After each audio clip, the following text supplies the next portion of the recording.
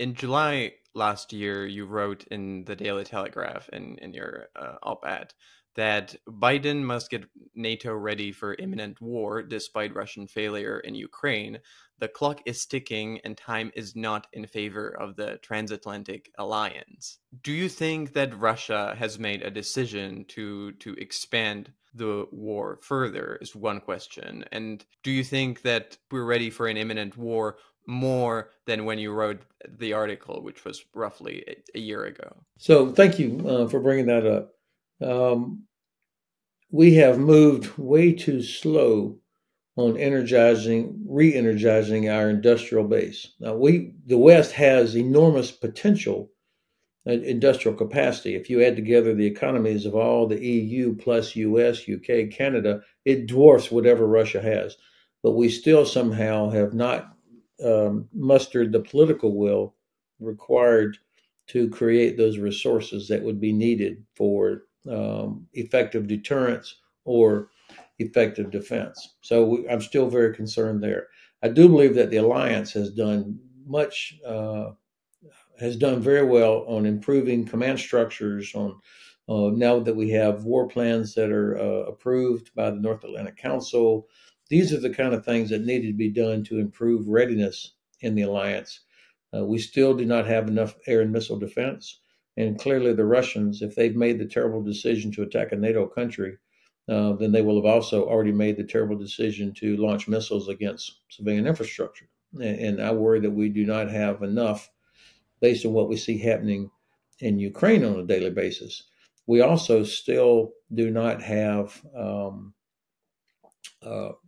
the ability to move as fast as we need to before the crisis in order to prevent the crisis, what we refer to as military mobility. This is still a challenge.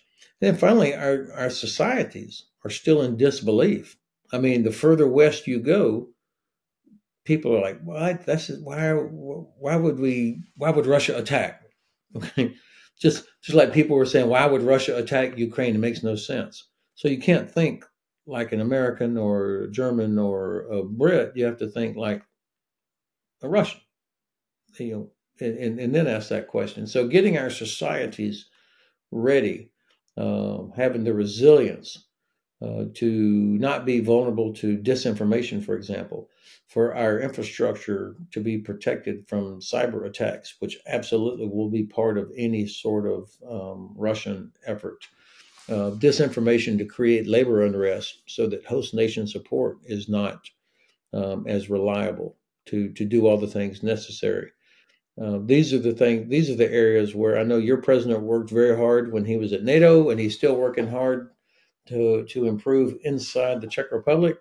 But this is true across all of our countries, and I think the decision for Russia will be based on if Ukraine fails, and the only reason Ukraine fails is if the West does not help them win.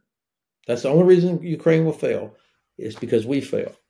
And if we fail there, then I think Russia will feel emboldened that, like, okay, the West still doesn't get it, and then I think after, I don't know, 2-3 years, Russia will be ready to go again, and they talk about it openly. I mean, this is not like a secret. They talk openly about it, and Romania has said they will not.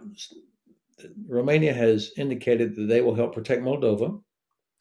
I'm sure that Poland will not just sit there behind their border and watch Russian forces just keep moving across Ukraine.